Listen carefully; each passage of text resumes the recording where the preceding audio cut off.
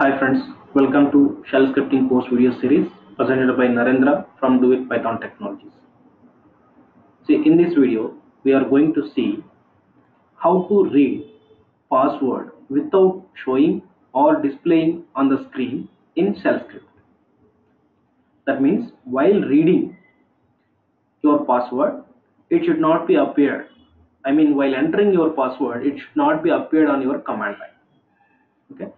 Let me go and write a simple script such that will explain about how to read your password without showing or displaying on the command line. Let me open my RHL terminal.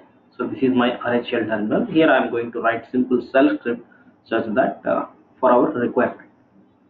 So I am going to take a shell script name as read password .sh. We know that very first line is always shebang line or bin bash. Okay, now suppose I am entering first enter username. Okay, by this I can able to see the username on the command line. Then read username. Then now I want to read password, but for password I want to hide the while entering my password. Okay, enter your password. Okay, now I am using password. -S option will give the security so that your password will be hide password. Okay, now finally I want to see what is the password I entered. Then you can display echo the user name is, then dollar user underscore name, and password is, I want if you want to see the password. Okay, then just simply enter password. Now I am going to save this, and we know that in order to run your shell script always you have to provide execution permissions. So I am providing execution permissions using change mode +X. Now I am going to run that.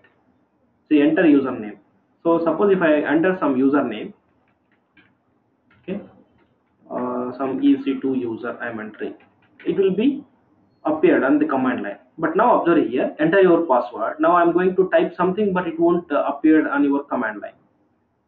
So suppose I am going to enter password like XYZ. Okay, so it's not displaying. Now if you enter, it will take that password whatever you entered, but because of echo command we are printing that password and username. That will show your username and password. See,